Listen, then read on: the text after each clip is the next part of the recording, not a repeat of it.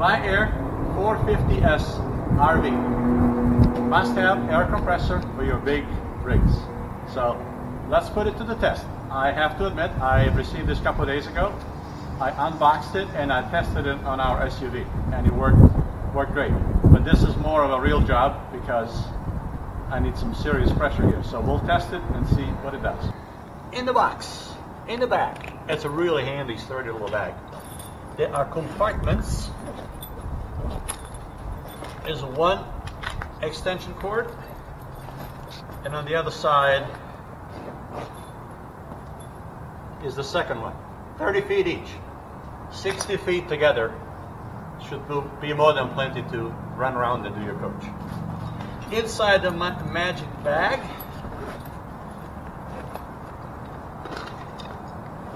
is a compressor rated 150 psi maximum power. It's a 12 volt system, of course, but you need to run an engine, and even though it's a 12 volt system, but it really requires like 13.7 volt to operate. So you might want to use your coach battery, or you're running it off your RV. But in this case, we have a car here, so I'm going to hook it up and run it from the car. A bonus digital thermometer or pressure gauge, which we may not use. A couple of ways to connect. This is probably what I'm going to use. This is more like for regular tires or some more difficult places to access. A couple of filters, extra filters that screw right here on the side, and a couple of more, what do you call these? Adapters to, like, if you need to inflate your daughter's soccer ball or basketball. That's what these are, I guess. So no need for that.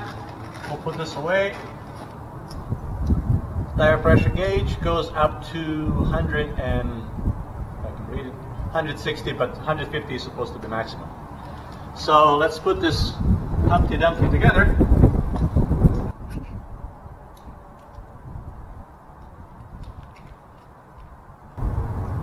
And if you start your car, which I'm going to do now as soon as I get the key.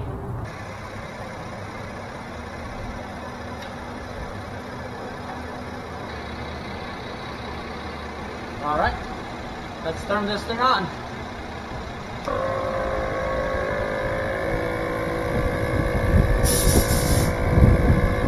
The first test, my front tires need to be inflated to 150, 130, yeah, sorry, 130.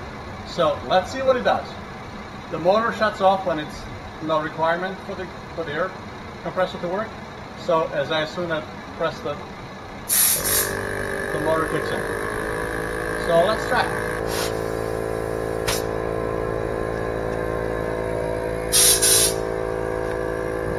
It appears to be working, but I'm not sure if I'm getting. I'm going to switch. So I'm going to change this.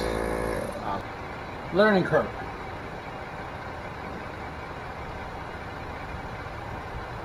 Okay, let's see what that does. So it looks like there's about 112 right now. So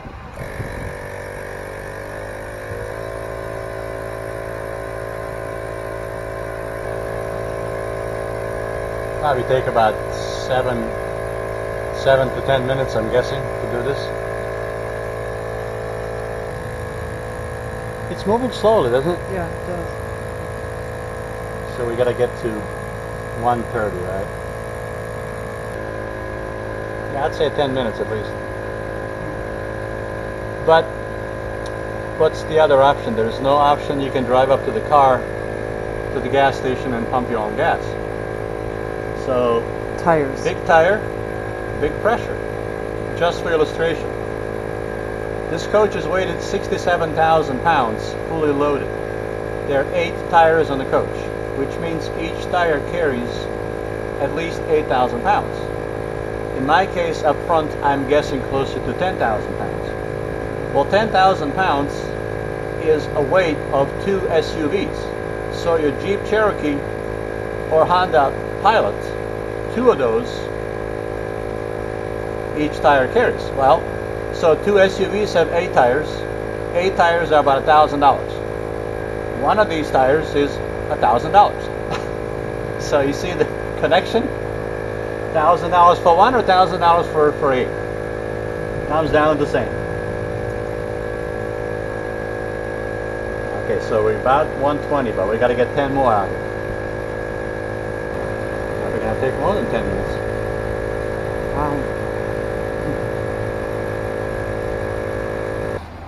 Alright, so after about 10 minutes, I am at 128. So I'm about 2 psi short. The pump shut itself off, indicating that's overheated and it needs to cool off.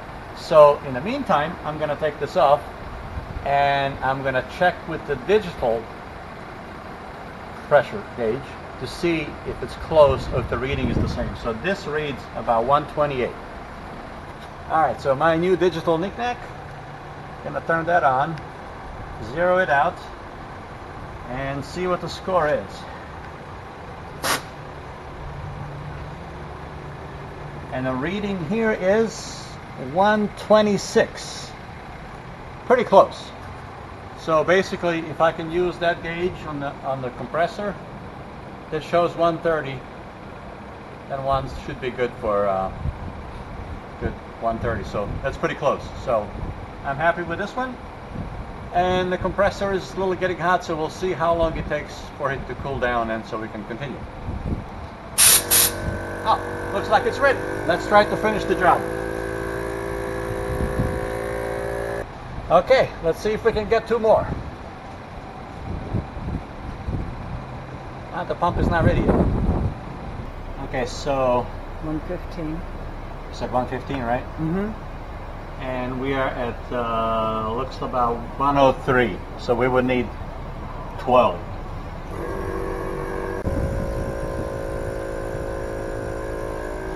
Okay, so where are we at? We're about 111. About 11. Yeah. What is it? We need 115. Right. I mean, we're 19. Yeah, right. We need 115. 115. So We're okay. about 109. Almost 110. My assistant can do this, so anybody can do it. Alright, so we're about 116 right now. This is what we need. We need about 115. The pump did not shut off to cool down this time, so it seems like that's an easy pressure to handle. So I'm going to stop it right here, and then we're going to check again later with the digital to see if it matches, but I think it's pretty close. So I'm going to stop it right here. I do like the screw tab. It's easier to work with this. Alright, so now I'm going to do these bad boys, and they may be a little bit more difficult. Be nice to have a little stool, actually. I see this for the future projects. A little stool would be handy. So here we have to go 295 only.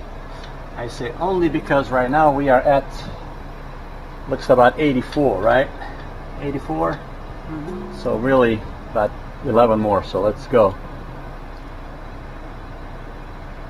So this is what it's doing now. If I'm holding the trigger, the pump kicks in between 125 and 150, and basically it's kicking in at that range. I don't think that's normal because it wasn't doing on the first tire. So I'm not sure, but at this rate it'll take forever to do this. So as I'm still holding it, 125, it kicks back on, and it runs for 10 seconds to build to 150, but it does not run continuously to pump this up. So if I see what the pressure is, I'm at 91, so I need about 4 more, but it's just, that just takes way too long. I don't think this is normal. In conclusion, it took us an hour to pump up the tires. The tire pressure ranges from 130 as low as 95. 95 to 115 was no problem, but the 130 didn't like it. The system was overheating and kept shutting off. So basically can run about 25 minutes, I would say the pump is good for, and then has to cool off and you have to wait. So hopefully you will not have to inflate all 8 tires at the same time. If you're just doing 1 or 2, you'll be okay, but 8 tires about an hour, but so we got it done. So, but I'm still testing it. I'm still not completely happy with it because this is a $350 plus minus tool or toy. I expect a little more from it, but I'm going to do a little bit more testing to make sure that I'm doing everything right and that the pump is doing what it's supposed to do. So, thanks for watching.